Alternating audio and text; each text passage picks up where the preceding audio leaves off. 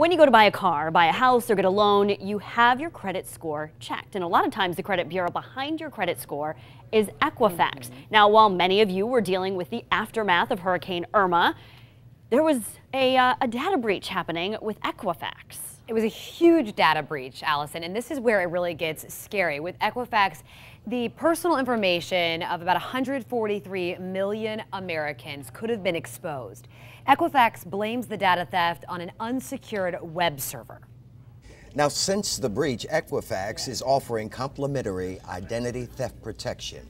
Let me show you how it works. You can go to their website and click on the tab there. Then it takes you to a web page that shows Equifax's statement on the data breach. You may not notice at first, I had a hard time, but there is a slightly gray color that's in a tab right here. It takes you to a getting started page and you go from there. Now I put in my last name and then I put in the last 6 of my social security number. Now I read this.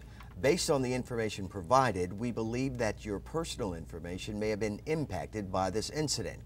Click the button below to continue your enrollment in Trusted ID Premier. Now, once I completed all of my information, this is what popped up on my screen, and it reads, "We have successfully received and are processing your information."